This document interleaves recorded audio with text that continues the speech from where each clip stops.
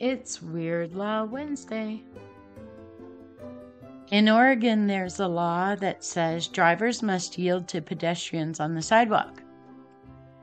Oregon Revised Statutes 811.025 says that drivers of vehicles have to yield to a pedestrian on a sidewalk. It is a Class B traffic violation for failing to do so. Well, what the heck, Oregon? Why does this even need to be said? What is going on down there? It sounds funny in the way that it's worded, but let's examine why it is a law. The state of Oregon doesn't expect pedestrians walking down a sidewalk to encounter a vehicle coming directly at them.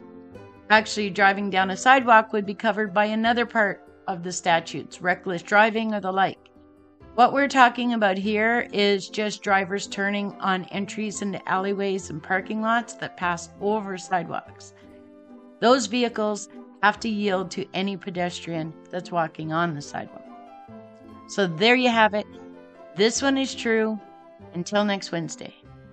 If you're enjoying these videos and you want to see more, please click the subscribe button and hit those notifications so that you don't miss any uploads. We appreciate you. Thanks.